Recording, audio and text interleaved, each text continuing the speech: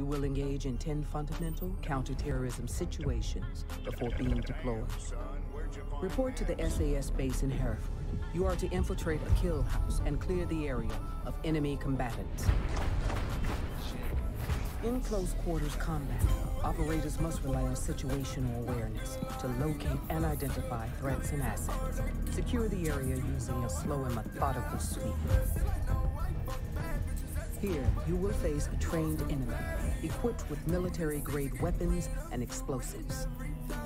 Never stop until the threat is neutralized.